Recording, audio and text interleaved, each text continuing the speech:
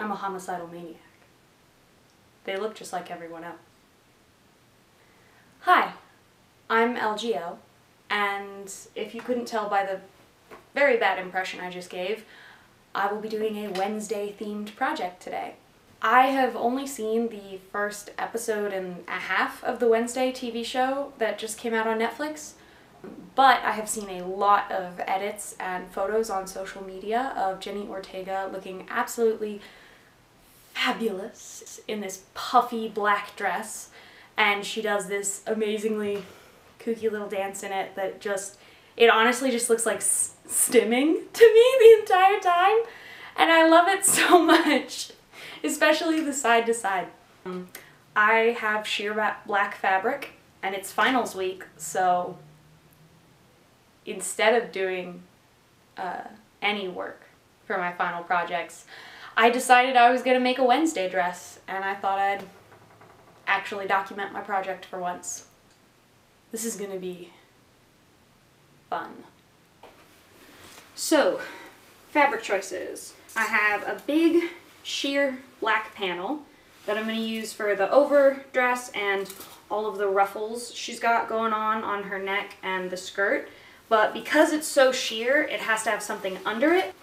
I have this black pencil skirt that I am not using, and also, for some reason, has one little square cut out of the entire middle of it, which is really inconvenient. So I'll figure I'll use that for an underbodice. And for the skirt, I actually own a lot of black skirts. The next step is draping a pattern. But we'll be using my gal Grinhilda here, we call her Hildy, to draft our pattern. Completely strapless dress, and I think, don't quote me on it, never quote me on anything, I think it's a sweetheart, so what I'm going to do is I'm going to make it a sweetheart neckline, because I just don't want to deal with making anything else. But draping is honestly one of my favorite processes as a person who sews. I'm always ooh, that's satisfying. So we have our side front and side back pieces, and this is a lining fabric because it's a fabric that I have no use for. And we need 2 of these in your lining fabric and 2 in the black fabric. And then for the center front and center back pieces, they're both cut on the fold, so it's 1 big piece for each, and they only need 1 of the lining fabric and 1 out of the black. Drew! My roommate's being super loud. I'll be right back. Close your door. I'm filming a YouTube video. My apologies for that interruption. Just get cutting. See you on the other side.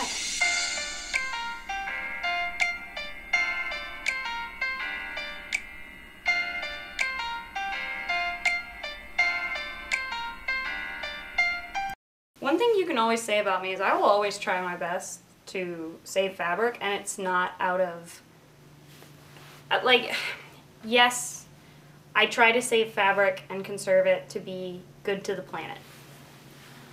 I'm also lazy. We're doing all my laundry, which means sweats and kilts.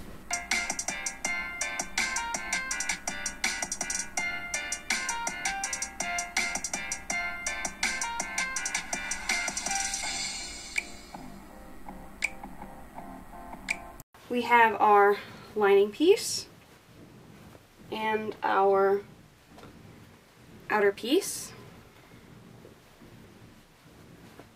Bada bing, bada boom. Long like this because this is the center back panel, and the closure is going to be on the side back right here. I like to hide my closures either under the armpit or in the side back because I think that unless you can make it really pretty, it shouldn't go in the front of the back. So what we're going to do now is we're going to line these pieces up and right sides together, as always, and pin them all along the tops and the sides, leaving this bottom edge open. That way we can flip it inside out. I completely forgot about straps. So what you're going to do is you're going to take 2 long strips of fabric, fold them in half, run them under your machine to make a tube, and then you're going to flip that tube inside out.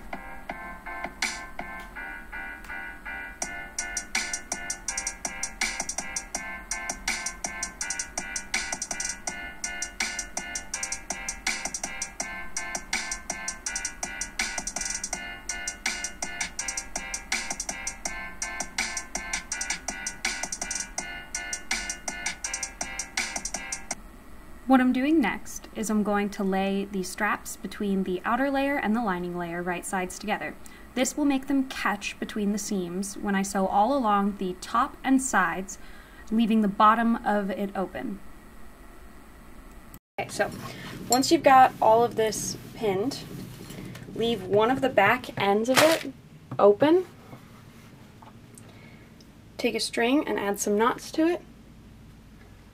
Then you're going to tuck it in between the layers like this, and then you're going to sew over and through the knots as you go. That way when we flip it inside out, we'll have little loops for the buttons.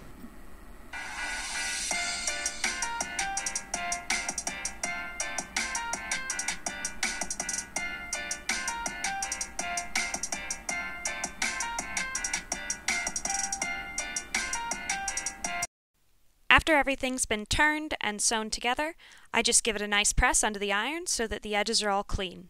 I have an entire new bag of actual sets of buttons, and this camera's too low, isn't it? Instead, I'm just going to use this. This is a vintage buttermint tin.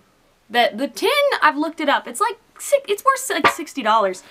And it is full of like 4 generations of buttons that the women in my family have just hoarded and collected and keep using over the years. So we're gonna dig around in here and use these for Wednesday. We've got our first try on. This is really weird. Alright, so the buttons in the back are doing their job, it seems. And then these straps were already sewn in when I sewed up the bodice. And so now I've got the front straps pinned in place, and I'm going to sew those on, and then I can get started on the skirt and the ruffly overdress. I've been looking at videos and stills of Wednesday dancing in this dress, and my biggest problem is that I only have 1 panel of that sheer fabric, and I found an extra little piece of black sheer that I just had lying around, so I'll try and use that creatively. But I have a very puffy black skirt that I'm going to use under it, and I think that'll make up for some of the lack of sheer that I have. I also want to make sure I have enough for the ruffles. For the collar, this was a curtain, so it already has a finished bottom on it, so I'm just going to cut a rectangle off of this to use for the collar, and then the rest of it can go towards ruffles. And for the buttons that she has going down the front of it, I think I'm going to do false buttons and then just have it close in the side seam, just like I did with the under bodice. That way I don't have to deal with trying to make the front of it close up, because I hate the idea of doing that. So we're going to start draping and see where it takes us. Hopefully it takes us somewhere good. Okay, change of plan. I'm going to cut this into as many strips for ruffles as I'm comfortable with, and then I'm going to draft the bodice, because I am most worried about not having enough ruffle.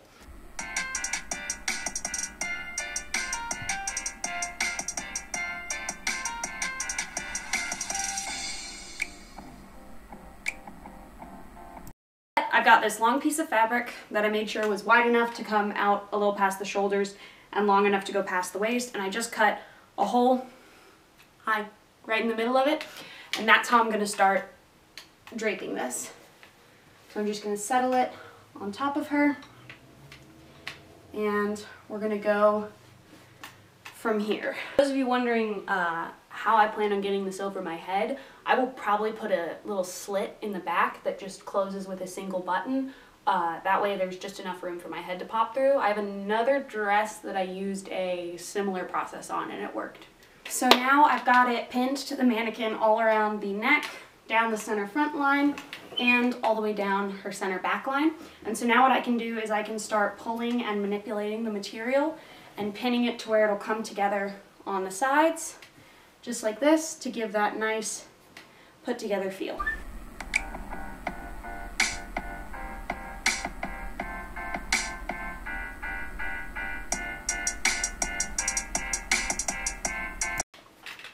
Okay, so now I've got it pinned to where it pinches in on either side and sort of creates a flatter silhouette. I'm going to cut out all around this without disturbing these side pins as much as possible, and then run it through the machine and pop it back on the mannequin to see how we're doing. So I've sewn up one side of the bodice for the side piece, and for the other side I've just left it open and I have hemmed each edge, and what I'm going to do is I'm going to put grommets in it, that way it can just lace up the side and I don't have to deal with buttons.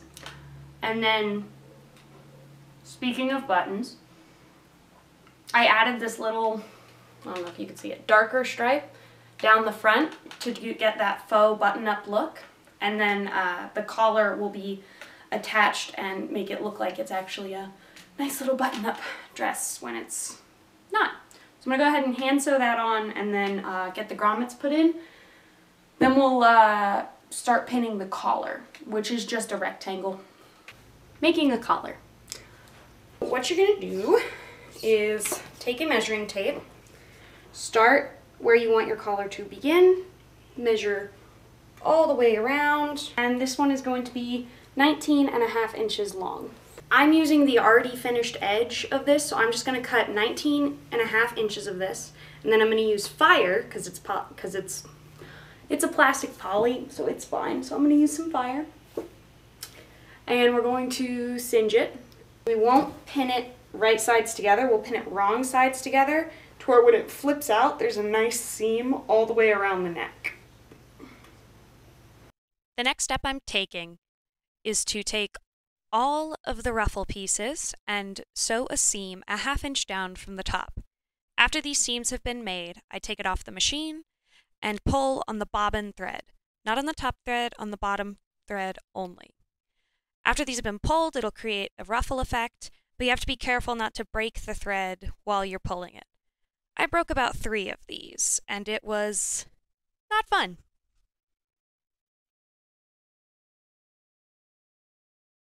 Okay, so this part's going to be a bit of improv, but basically I'm just going to start taking all these rows of ruffles that I made and pinning them until I like the way they are. Then I'll add them more securely with the pins, and I'm actually just going to hand sew these on because I don't have any black thread for my machine. I ran out, so yeah.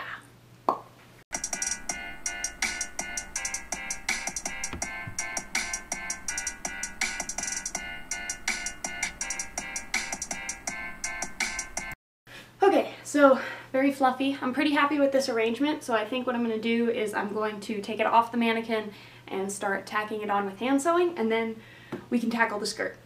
So I'm going to use the pre-sewn other top of it, and I'm going to make that into the waistband. And I have a big long panel that I'm going to gather the top into that waistband and then tack the rest of my ruffles onto the bottom. Okay, we have the top of a dress. So what I've got going is the ruffles have all been pinned and treated, and then I realized I couldn't open the back of it because of the collar. So what I'm going to do instead is I slit open the front, and I'm just going to add a little button loop. I've just got it pinned for now, but I'm going to add a button loop at the top by the neck to just hold this closed. And I've checked movement-wise, and I just started doing her little shoulder thing. Bum, bum, bum. And the buttons and collar are staying in place. The ruffles fluff a little. I love it. So what I'm going to do now, since this is over the black top, I'm going to pin it down and tack it on here, here. That way it falls correctly every time I put it on, but I'm leaving both sides open because this is where it laces up and where it buttons up back here as well. I'm going to add a waistband to this. So I'm just going to go in and add a waistband to clean up the line. And then I have an extra ruffle from the skirt. So what I think I'm going to do is I'm just going to attach a ruffle right to the bottom of the top, so it's a little extra fluff given in. Okay, so we have the underskirt, the overskirt, including its frills. I got those tacked on today. We have the top.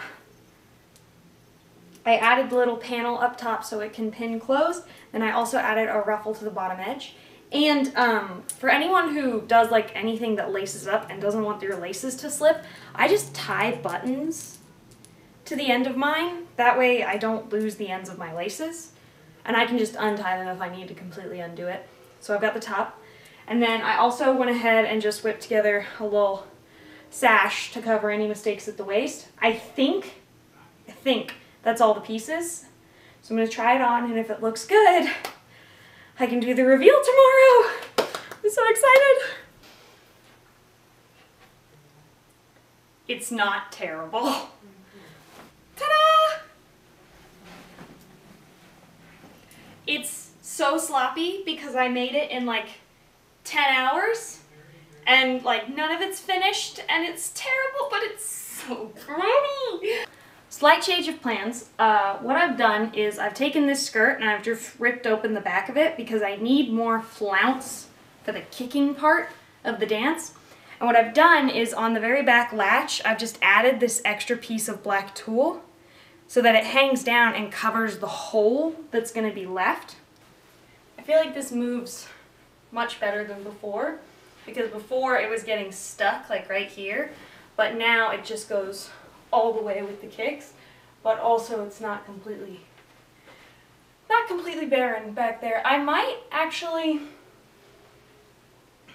what if I scrunch this piece up and let it hang like this? And oh yes! Okay, I'm gonna make it triple tiered. I've done it. Okay, so front, same as usual. On the back, we've got the tiers and all the layers. The goal is that movement is supposed to look interesting. All the ruffles and things are supposed to make me look a little weirder. Do makeup and hair tomorrow and put it all on. Yes!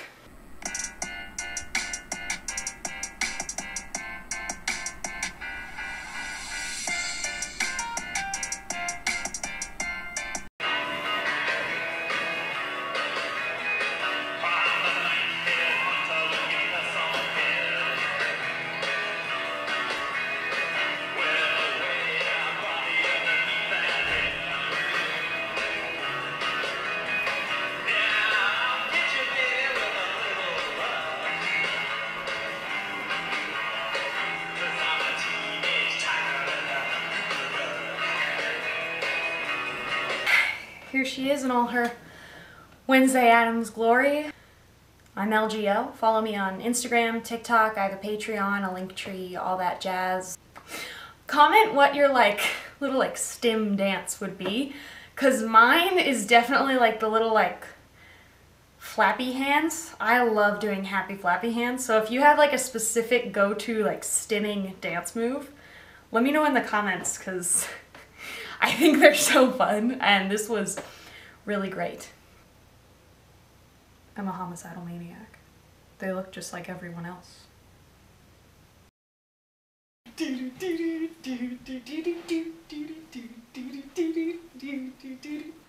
Filming sheer stuff is so hard, you guys. I gotta get better at cameras, you guys. Side, middle. The boob line. Hate it. That poor sad Christmas tree. Well, stop being mean! Why do you hate me? That's a Hanukkah tree. That's how sad it is. Oh, I'm so sorry.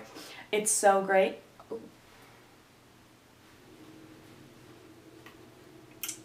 Take me out to dinner first, am I right? That's getting cut. So